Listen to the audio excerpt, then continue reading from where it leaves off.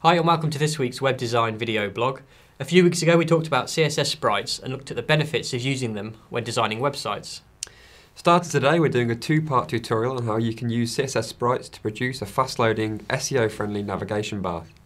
So today we will design the navigation bar in Photoshop, produce our CSS Sprite image and prepare the HTML. And in next week's video, we will complete the navigation bar by styling it with CSS and bringing in our sprite. So to get us started, I've just created a simple Apple-style navigation as per our previous video tutorial that's available on our blog. And I've got 4 buttons: Home, About, Gallery and Contact.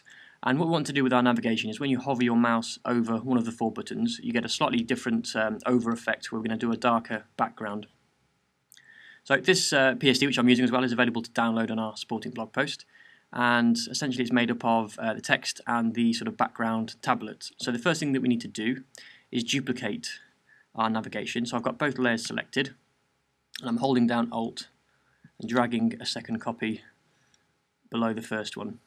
And I'm just going to zoom in just to make sure that I've correctly positioned these without leaving any white space, like so.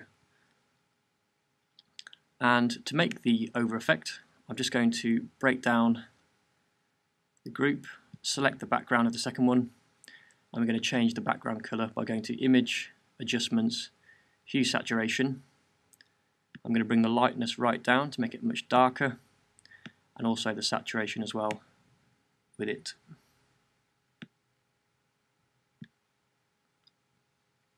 So there we have our upstate and our overstate.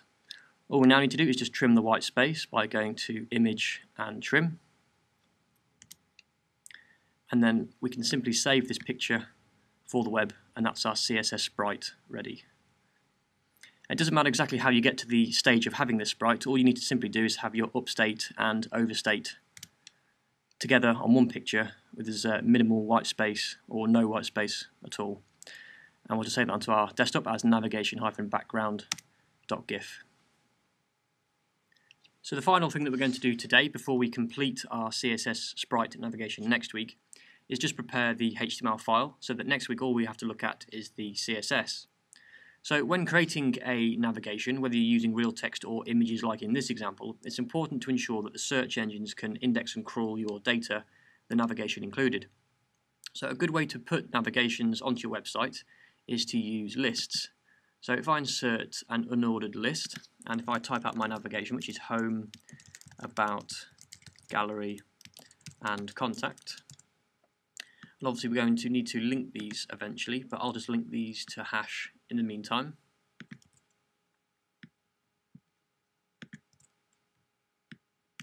And what we're going to do using CSS is to replace this ordered list with our navigation. But like I said, the great thing about using lists and real text is that the search engines can crawl this data, index your content of your website much easier than just having an image-based navigation. So that's all we need to do now in terms of preparing our CSS Sprite, the graphic, and also the HTML that supports it. So next week we'll just purely be looking at the CSS needed to finish our navigation. Thank you for watching this week. Don't forget to watch next Friday's video when we will be completing our CSS Sprite navigation bar.